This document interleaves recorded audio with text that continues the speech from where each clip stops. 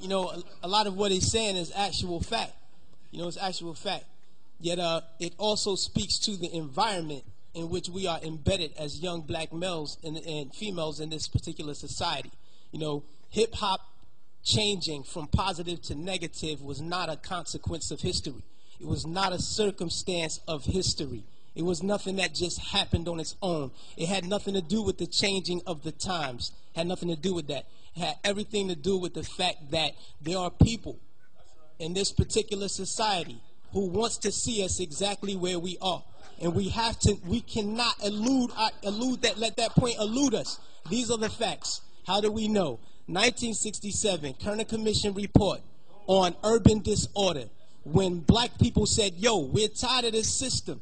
You know what I mean? This system is oppressing us. So we rebelled against the system. We burned things. We said, yo, we had enough.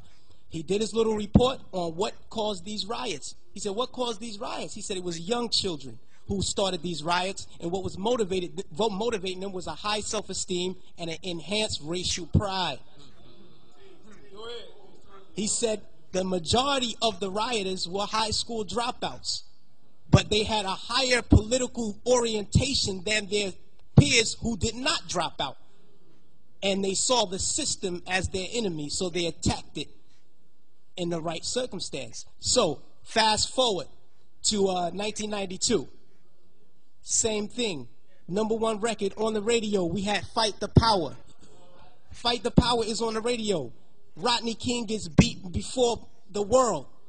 The black youth rebelled against the system. Again, they did it again. And why? What primed them? Positive hip-hop. Primed them. Fight the Power. X-Clan. Brand Nubian. You had these groups out here who were pushing, who were politically orienting black kids in the right direction, giving them the proper promptings that they needed so that they can respond properly to oppression. All right?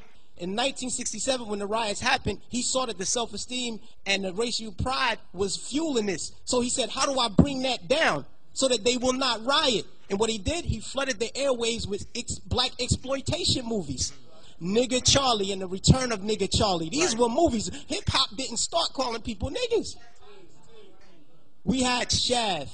We had Coffee. Black girl turned prostitute to do whatever. You know what I mean? But these black exploitation movies brought down the self-esteem and the racial pride so that the kids will not rebel against this system of oppression. 92, the racial pride was back in effect. We had black kids going to Dr. Ben Yuckinin lectures. We were spending our money to go see Farrakhan speak as opposed to going to a strip club. This is where we were. The most coveted article of clothing was a historically black college or university sweater. We were motivating children towards positive attitudes and lifestyles. And when Rodney King got the beating, heads responded properly. Fast forward to our day. Sean Bell is shot 50 times in the street in New York by police officers. #1 song on the radio, Like a Lollipop. Nobody do nothing. Nobody respond to nothing. Trust me. Trust me. Just like the brother, I believe it was JT, the bigger figure, who said that the label executives came to him and said, yo, brother, we need you talking about guns and whores. You know what I mean? That's right. That happens. I've been in those meetings with management and had to ask me, is what you're saying really what you believe so that we'll know how to market you properly? You know what I mean? This happens. Young Buck on his album, he has a song on his album that talks about police terrorism. The label said absolutely not. Jimmy Iovine said absolutely not. You cannot put that record on the album because it might create an atmosphere that might put police officers' lives in danger. Right. So they took the record off, but they let him keep the other 14 songs on the album that talked about killing black youth. So this is what we're dealing with. We're not dealing with a circumstance or consequence of history. You know what I mean? The environment that we're embedded in puts us in a situation where we feel we have to maneuver and play the game and water our message down. You know what I mean? But no, what happened was they intentionally shifted the paradigm to get us exactly where we are right now. Right now, we're feeding the prison industrial complex right now. Our kids are going to prison because they're promoting these records. They're promoting these records daily that send us to jail. You know what I mean? It's cool to go to jail. You know what I mean? They glorifying these things. And it's not the black youth. We're in a position where we get, like the brother said, the choice. You know, he said, yo, I chose the positive. So I didn't do it. But every youth is not going to take that route. I know I come from the projects. Grew up in the projects all my life. You know what I mean? And we're not turning down $500,000 to say nigga.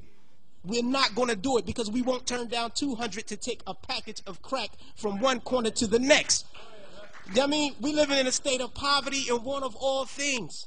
So it's hard for us to make that. Our judgment is clouded. And they knew that the judgment would be even more clouded if they took groups like X-Clan off the radio. This is just what it is. And until we start to deal with the environment that's shaping the behavior, we'll never get to the next level. We have to confront that. Peace.